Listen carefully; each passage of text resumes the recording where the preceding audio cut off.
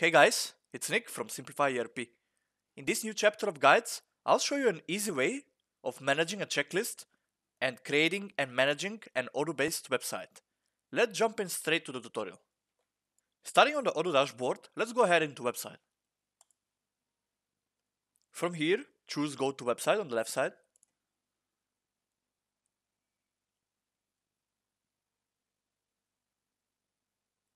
Now in this section, let's make a new page and use the editor. Let's go on the right side into New, Page, give it a name, disable Add to Menu.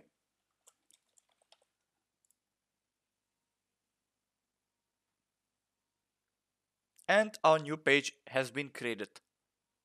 So this editor on the right side from Odoo is really easy to use, and all you have to do is drag and drop and customize the block you drop in. Let's do a few drag and drops over here. I'll drop in a few paragraph texts maybe. You can customize them in multi columns. Maybe an image with text or vice versa. You can change the text, you can change the buttons. If you double click the image, you can select an image from your database. So we'll use this one, for example. Watch our previous tutorials on how to save blocks, make templates, and edit other stuff in the code. It's really easy to manage pages this way. Just when you're done editing on the page, click Save on the top right corner. Has your business outgrown the standard Shopify functionality and you're having to load up your shop with lots of apps?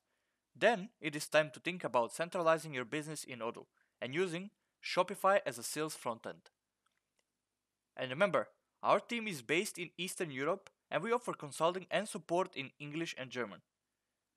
Don't forget, check out our YouTube and Vimeo channels. We post every single day from Monday to Friday, 11 AM.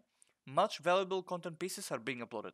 Of course, subscribe to our YouTube channel and leave like on the videos that helped you work around your way around the problems you might have faced using Odoo.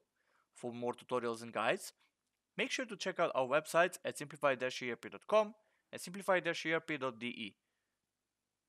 Also, check out our pages on social media under Simplify-ERP, including LinkedIn, Facebook, Twitter, and Instagram. Thank you for watching. See you again in another video.